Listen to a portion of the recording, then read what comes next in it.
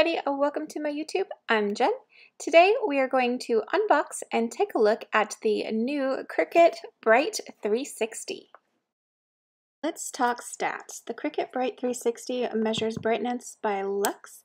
The floor model measures 3000 lux and the table lamp measures 1500 lux. The lighting temperature is fully adjustable from 2900K to a cool, from a warm 2900K to a cool 5200K. Or anything in between, you have a little bar that can actually adjust more or less, and there's actually two of them. There's one for the temperature and one for the brightness as well. The LEDs are super long lasting and bright. It's very even. Like I have a studio lamp that you can see every single bulb that's in there. This one you can't see it. It's a really even light distribution. The diffusing is very nice. It has a bright and even light that does help eliminate shadows and hot spots. And finally, measuring the CRI index of the light, it comes out to a 95. CRI is the color rendering index, which measures how the colors look under a light source when compared to sunlight. The index is measured between 0 and 100, with the perfect 100 indicating that colors under the light source seem the same as they would under natural light. With a CRI of 95, most lamps actually have 80 or less. So if you're doing photography, painting, mixed media artwork, anything like that, you're definitely going to see more color accuracy and less eye strain as well, which might not be because of CRI, but I've definitely noticed a lot less eye strain. This thing is pretty heavy, weighing in at 14.8 pounds for the floor model. I believe the table model weighs 8.7 pounds. The height can adjust from anywhere from 46 inches to 56 inches. It does have a 360 placement, so you can turn it around if you need to. However, there is a cord attached to the bar and not the base. So keep in mind that while you're spinning it, you may need to readjust the cord every once in a while. That was one thing that I did note with Cricut, that they should put the cord in the base so that you can turn it around as much as you want. You can just grab the head and adjust as needed, up and down, face it forward, face it back, totally adjustable. And yeah, you don't have to worry about grabbing it anywhere specific, just grab the head of the light. The back does have a counterweight, but that's just there for weight. Open up this bad boy and take a peek inside. Here you see that they have a lot of padding in here, very secure while they're shipping. This box is very sturdy.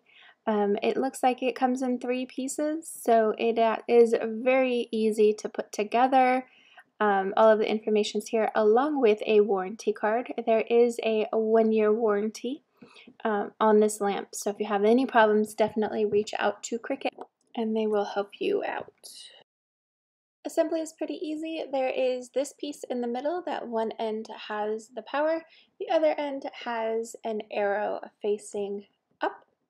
That arrow is where you're going to put the light mechanism, and the cord goes to the bottom. Something to note, once this is put together, it is permanent. It's not coming back apart. So to put it together, you put this end in and you push down until you hear a click. There you go. This is also where the plug will go, so you just plug it in right there. Easy peasy. Now for the hard part. You take the light mechanism, you line the arrows up, and you push it down. Done. Now your lamp is assembled. There you have it, the Cricut Bright 360 floor lamp in all its glory. Let's talk about the elephant in the room while we're here, the price. This sucker does come in at $249.99, and discounts do not work at this point. The Cricut Access 10% discount does at the time of recording. However, my group discount does not. So I apologize for that. The table lamp does also come in at $199.99. Well, this has been the topic of a lot of heated discussions on Facebook. I did want to point that out, that it does have a steep price point, but from what I'm seeing, it's definitely been worth it in my studio space, and I know everybody's studio space is different. I was highly lacking the studio lighting that I needed. And although I do have some pretty expensive studio lights, this has come to be an amazing contender for those lights. Let's look at those pictures real quick. This photo was taken with my old studio lighting. I definitely love the colors, love how this turned out. However, this one was taken with the Cricut Bright 360. It has definitely brought another layer to my photos and seems to make the whites pop even more. As far as eye strain, I do feel like my eye strain is a lot less. I don't know if that's the looms or the CRI or what it is, but I do know that my eyes feel better, and let's face it, old age kind of does a number on your eyes. So happy to have it. Thank you, Cricut, for sending this to me to review. Overall, I do think it's worth it. Thanks for watching, everybody, and have an amazing day.